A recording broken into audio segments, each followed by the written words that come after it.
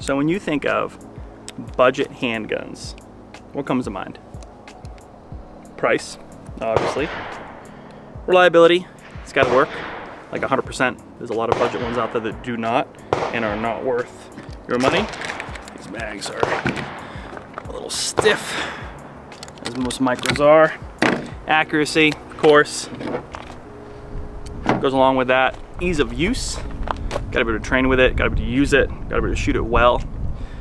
So let me introduce you to the Stoeger STR-9MC.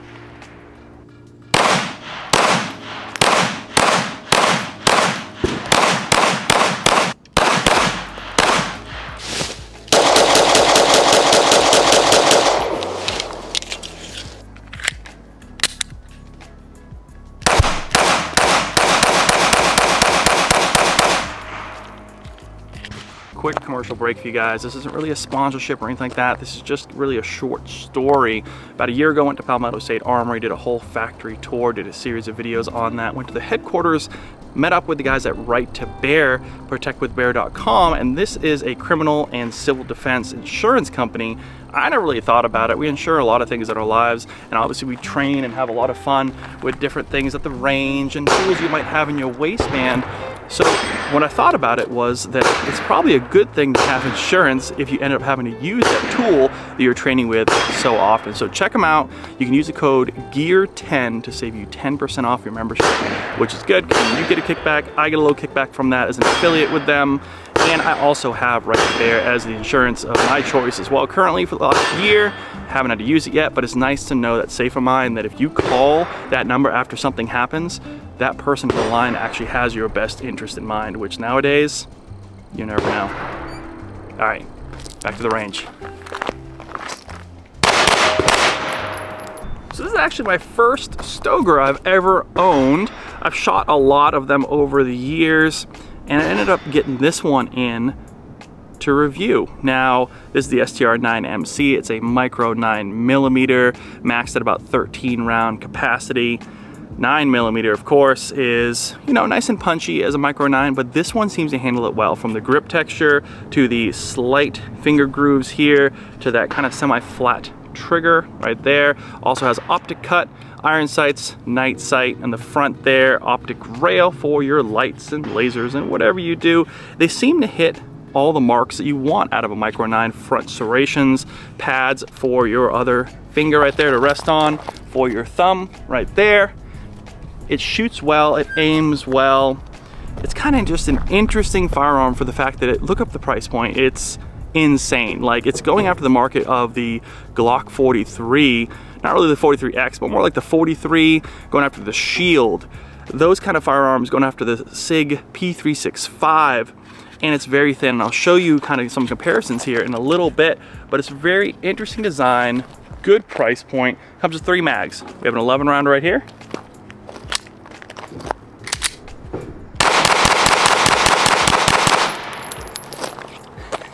The accuracy, check that box right there. You have a 13 rounder right here.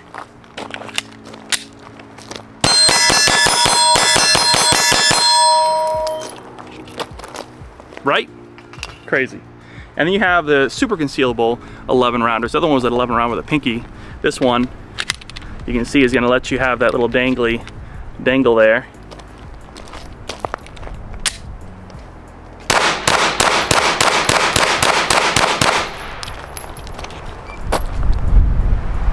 Oh. Poor guy.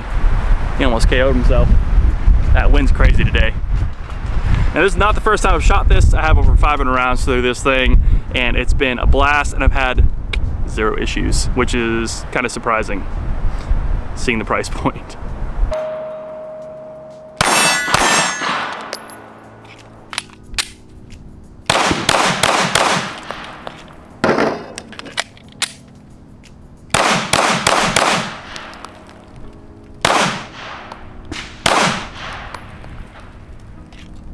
Quick close-up and comparison with several other firearms I brought to the range today. This is the full 13 round 9mm here. Everything's been checked and cleared. Little trigger action for you. The slide is a little bit stiff, But if you put an optic on there, it runs great. This is the new Burris Fast Fire C. A little trigger action for you. Definitely a little heavy.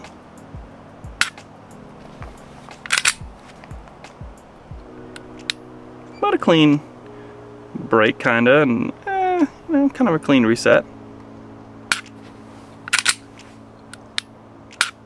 Yeah, definitely a nice push though to get to that wall. But you can learn to shoot pretty well with this. Now looking at another cleared firearm, the PSA Dagger Micro. It's kind of similar to that, which I shoot very well. And of course you have SIG P365 X Macro, totally different trigger.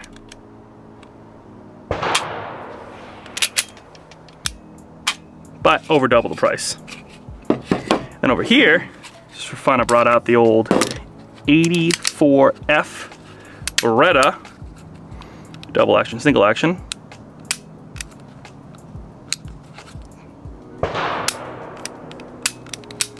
But that's just to show you the fact that this is a 380 with a 13 round capacity, and this is the new 9mm. Technology's come a long way, especially when you look at something like thickness.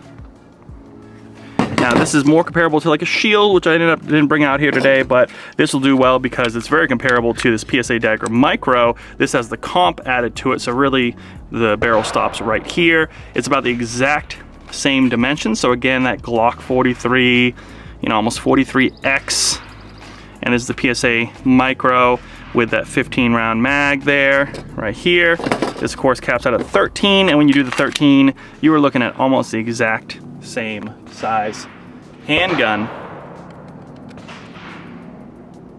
You can see there, finger grooves versus not finger grooves.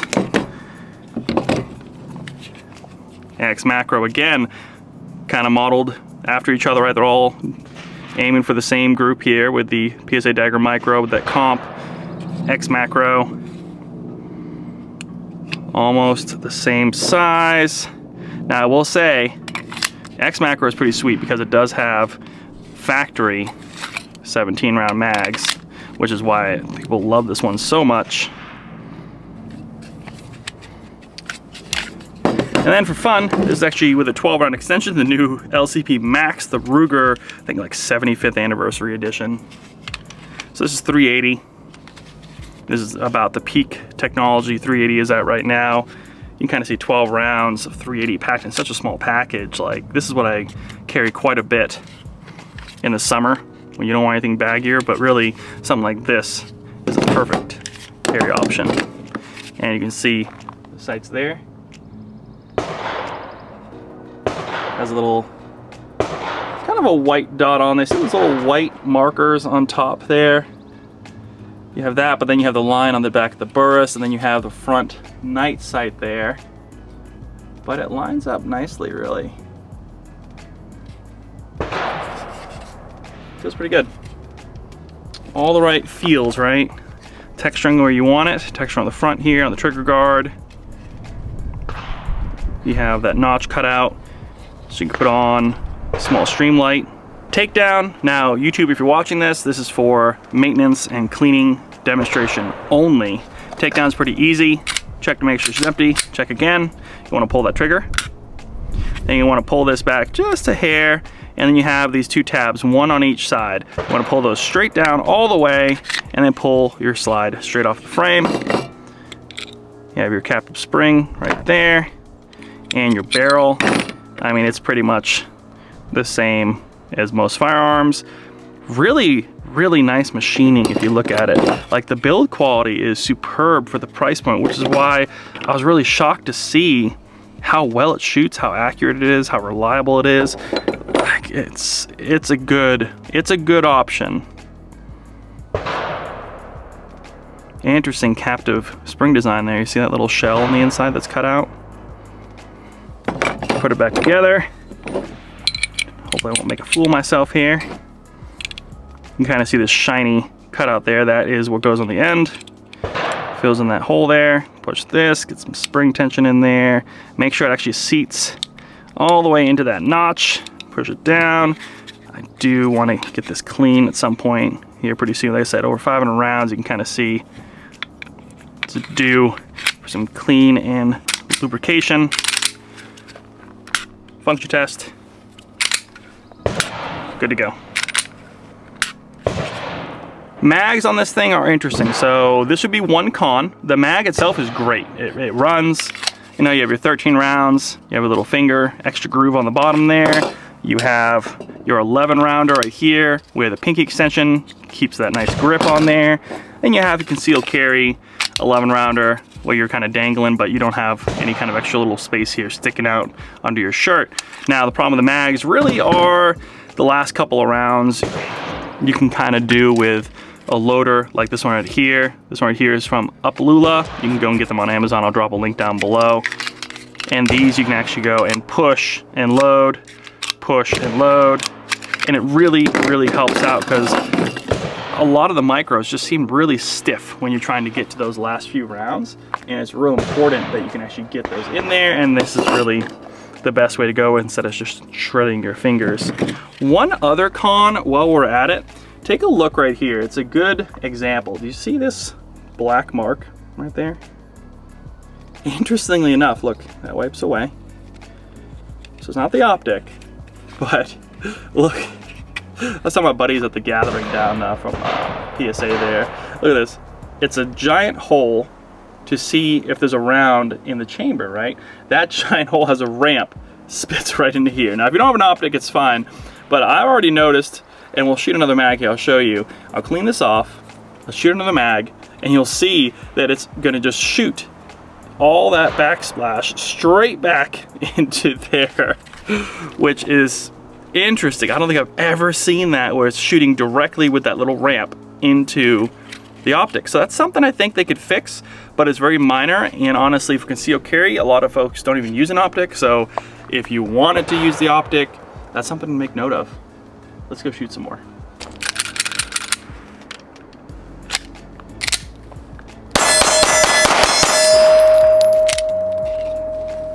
I think I was riding the slide. Stop a little bit there.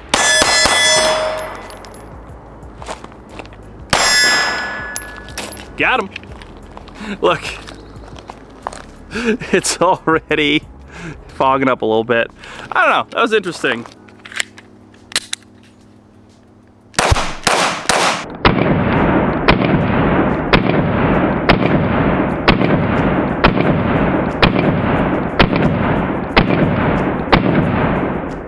Let's do a quick accuracy test. Let's start with the X macro, the SIG P365 X macro. 5 rounds, about 5 yards. Let's go for the top left shoulder. Work our way around.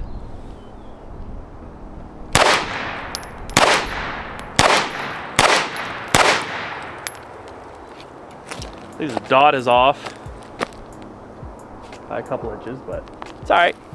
Pretty good. PSA Dagger Micro with the Swamp Fox Sentinel 2 on top. 5 rounds, 5 yards, right shoulder, well, his left shoulder, you know what I mean. I shoot this phenomenally well, so it shouldn't be too bad.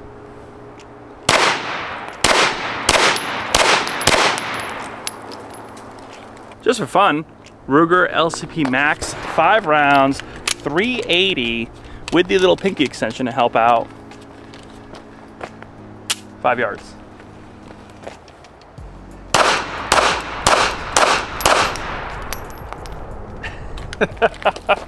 Should aim a little higher. Stoeger STR-9MC, 5 rounds, 5 yards, center mass. Burris Fast Fire C red dot.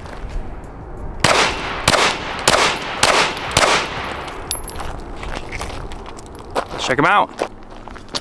Let's see how we did. This paint must be wet here. Look, you can see like the new rounds that flaked off quite a bit. Oh yeah. Yeah, it's still wet. So this is the Stoeger is over here somewhere. It's about right, probably right there actually. You can see the red 1, 2, 3, 4, 5. It's right there. This was the dagger micro. Told you, probably some good grouping right there.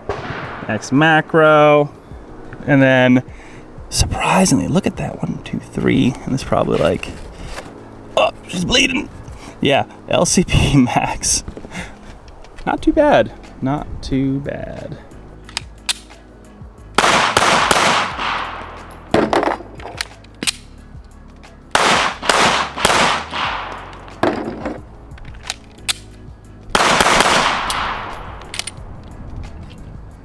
Holster compatibility is gonna be a slight concern with these. They're out there, but it's not as prevalent as other more well-known manufacturers. But Stoeger, I mean, it's in the big box stores, so it's starting to get more relevant there.